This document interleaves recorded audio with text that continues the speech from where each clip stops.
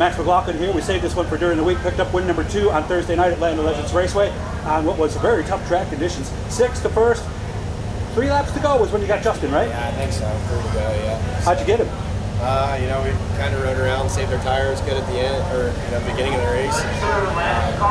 Just had a good, good car. And that's kind of it. It seemed like he was fading a little bit, and we just didn't really fade. The track was super slick, and about the slickest track we'll see all year. So this was where we've been struggling this year too. So it made us really happy with our changes. And, made us feel really good about it. So he just moved down just enough to where I could keep up my momentum and roll him on the outside, and we're able to get it done. Nice reversal from a couple of years ago, right? Yeah. Right. I'm not going to get any more specific than that. That's really all that needs to be said on that one.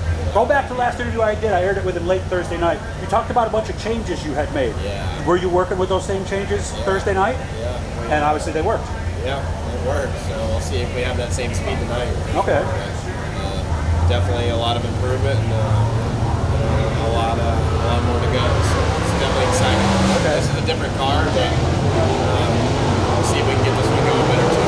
Okay. Good to see you again. Nice job. And guys, hit the blue E and have fun tonight. Maybe I'll talk to you one more time. Thanks. Thanks.